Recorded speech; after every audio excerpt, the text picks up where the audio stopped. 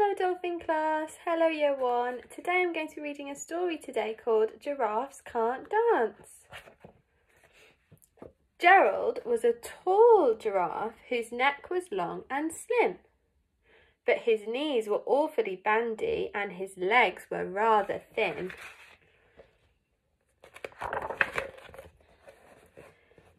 He was very good at standing still and munching shoots off trees. But when he tried to run around, he buckled at the knees. Now every year in Africa they hold the jungle dance, where every single animal turns up to skip and prance. And this year, when the day arrived, poor Gerald felt so sad, because when it came to dancing, he was really very bad. The warthog started waltzing and the rhinos rock and rolled. The lions danced a tango which was elegant and bold. The chimps all did a cha-cha with a very Latin feel, and 8 baboons then teamed up for a splendid Scottish reel. Gerald swallowed bravely as he walked towards the floor, but the lions saw him coming and they soon began to roar. "Hey, look at clumsy Gerald," the animals all laughed. "Giraffes can't dance, you silly fool. Oh, Gerald, don't be daft." Gerald simply froze up. He was rooted to the spot. "They're right," he thought. "I'm useless. Oh, I feel like such a clot."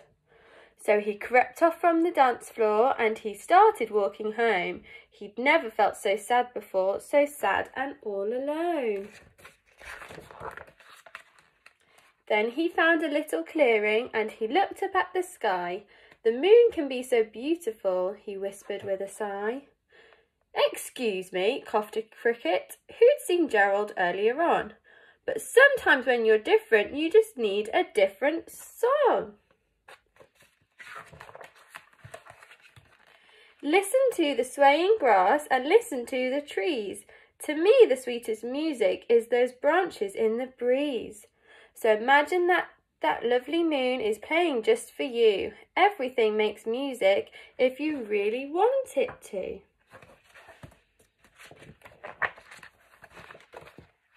And with that, the cricket smiled and picked up his violin. Then Gerald felt his body do the most amazing thing. His hooves had started shuffling, making circles on the ground. His neck was gently swaying and his tail was swishing round. He threw his arms out sideways and he swung them everywhere. Then he did a backward somersault and leapt up in the air. Gerald felt so wonderful. His mouth was open wide. "I'm dancing, yes, I'm dancing, I'm dancing," Gerald cried. Then one by one each animal who'd been there at the dance arrived while Gerald boogied on and watched him quite entranced. They shouted, "It's a miracle, we must be in a dream. Gerald's the best dancer that we've ever seen." "How is it you can dance like that? Please, Gerald, tell us how." But Gerald simply twizzled round and finished with a bow. Then he raised his head and looked up at the moon and stars above. "We all can dance," he said, "when we find the music that we love." And that's the end of the story today. I hope you enjoyed that one, and I really hope that I'll be seeing all of you very, very soon.